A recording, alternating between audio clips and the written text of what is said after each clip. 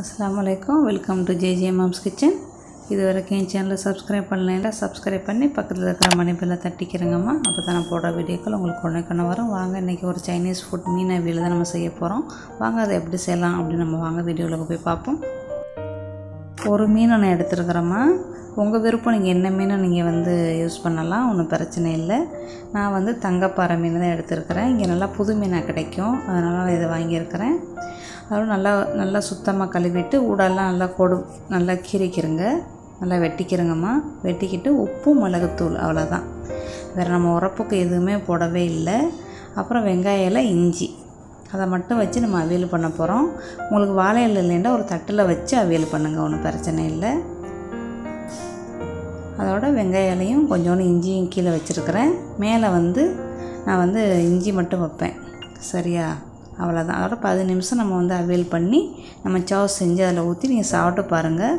இது ஒரு Chinese food தாம்மா. இது ரொம்ப நல்லாயிருக்கும், கொஞ்சம் வித்தியாசமாக இருக்கும். நீங்கள் கண்டிப்பாக ட்ரை பண்ணி பார்க்கணும். கண்டிப்பாக ட்ரை பண்ணி பார்த்துட்டு எனக்கு எப்படி வந்துச்சு நீங்கள் சொல்லுங்கள். இது ஒரு வித்தியாசமான ரெசிபியாக இருக்கும் உங்களுக்குன்னு நினைக்கிறேன்.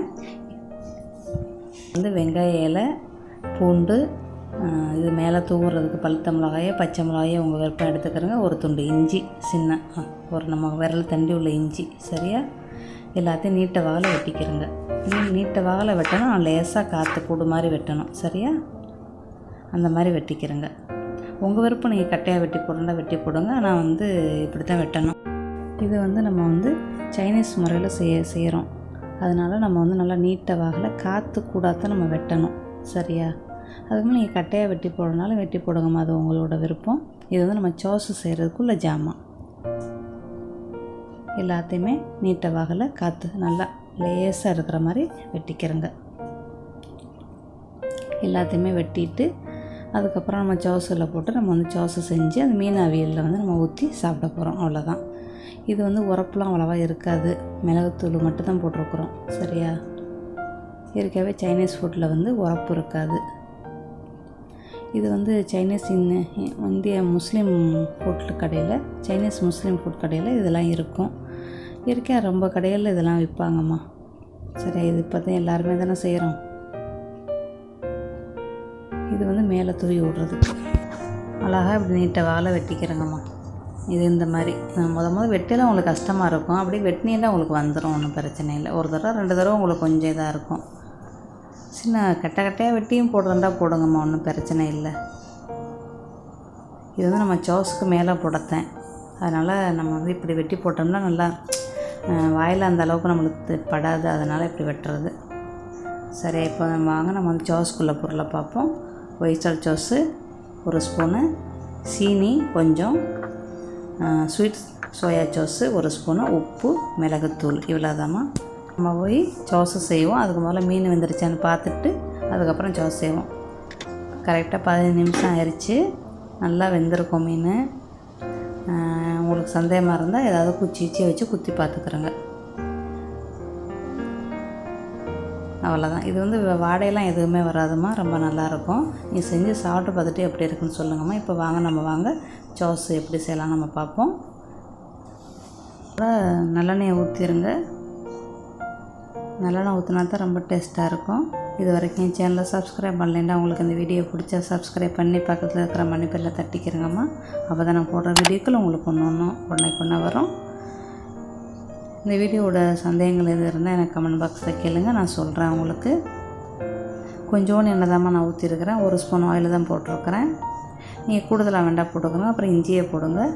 போட்டு அது நல்லா அதோட இது நல்லா எண்ணெயில் இறங்கணும். கொஞ்சம் நேரம் வதக்குங்க. அப்படி ஒரு பொருளையும் போட்டு வதக்கி நம்ம சோஸை செய்யணும், சரியா? ரொம்ப ஈஸியான ரெசிபி தான்மா. நம்மளுக்கு 20 நிமிஷத்தில் நம்ம செஞ்சிடலாம். எல்லா வேலையும் செஞ்சு சாப்பிட்றலாம் 20 நிமிஷத்தில். அதுக்கு செய்கிறதுக்கு முதலே சோத்தை குக்கரில் போட்டுருங்க, அப்போ ஈஸியாக இருக்கும். நல்லா வதக்குங்கம்மா. இஞ்சியை போட்டு நல்லா வதக்குங்க. வதக்கிட்டு பூண்டு போடணும். அப்படியே ஒரு பொருளையும் போடுங்க. ஏன்னா அது 2 கொஞ்சம் நம்மளுக்கு ரஃப்பாக இருக்கிற பொருள், அதனால் அதை முதல்ல போட்டு நம்ம வதக்கிறோம். எண்ணெய் உங்களுக்கு இது பத்தலைன்னா இன்னும் 1 ஸ்பூன் ஊற்றிக்கிறோம்மா. நான் கரெக்டாக 1 ஸ்பூன் தான் ஊற்றினேன். இந்த அவியலுக்கு நம்ம ரொம்ப எண்ணெய் ஊற்றக்கூடாது, அதனால் நான் ஊற்றலை. அப்புறம் மிளகாயை போடுங்கம்மா. மிளகாயை போட்டு வதக்குங்க. அப்புறம் இந்த தடிப்பமாக இருக்கும்ல வெங்காய இலை, அதையும் போடுங்க. அப்புறம் லேசான வெங்காய இலையை வந்து நம்ம அப்புறம் போடுவோம். எல்லாத்தையும் ஒன்றா போட்டு வதக்கலாமா கேட்டால் வதக்கி செய்யலாம். ஆனால் வந்து இப்படி செஞ்சால் நம்மளுக்கு வந்து அதோட வாசம் வந்து நல்லா இறங்கும் நம்மளுக்கு. அதுக்கு தான் அதோட ரசனை வந்து நல்லா இறங்கும். அப்புறம் மிளகுத்தூள் எல்லாத்தையும் போட்டுருங்கம்மா. மிளகுத்தூள் நீங்கள் இன்னொரு அரை ஸ்பூன் போடனாலும் போடலாம். நான் 1 ஸ்பூன் போடுறேன், பெரிய ஸ்பூனு. நாங்கள் வந்து 3 பேருக்கு தான் செய்கிறோம். அப்புறம் உப்பு உங்கள் தேவைக்குமா. நம்ம வந்து ஏற்கனவே மீனுக்கு வேறு உப்பு போட்டிருக்குறோம். அப்புறம் சோயா சாஸு. ரொம்ப போட்டால் நம்மளுக்கு வந்து சோயா சாஸ் மீன் மாதிரி போயிடும். அதனால் இது லைட்டாக தான் போடணும். சரியா?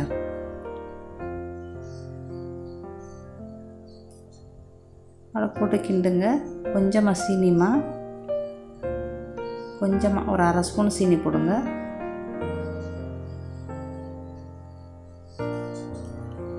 கிண்டிட்டு தண்ணி கொஞ்சம் ஊற்றுங்கம்மா. உங்களுக்கு சாஸு கூட வேணும் அப்படின்னு நினச்சிங்கன்னா இன்னும் கொஞ்சம் எல்லாத்தையும் கூட்டிக்கிறங்க. மிளகுத்தூள், சாஸுங்க எல்லாத்தையும் கூட்டி தண்ணியை கொஞ்சம் கூட ஊற்றுங்க. இது வந்து 3 பேருக்கு ஒரு நேரத்துக்கு சாப்பிட கரெக்டாக வரும். ரொம்ப நல்லாயிருக்கும்.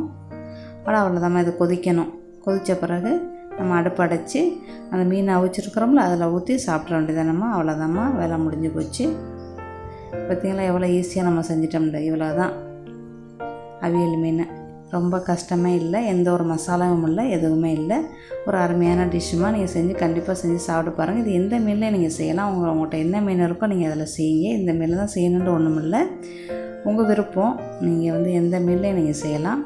அதோட சாஸ் எடுத்துகிட்டு வந்து அதில் ஊற்றிட வேண்டியதாம்மா. முடிஞ்சிருச்சுமா. ஓகேம்மா, மீண்டும் சந்திப்போம். பிடிச்சிருந்தால் லைக் பண்ணுங்கள், ஷேர் பண்ணுங்கள், சப்ஸ்கிரைப் பண்ணுங்கம்மா. தேங்க்யூ ஃபார் வாட்சிங்.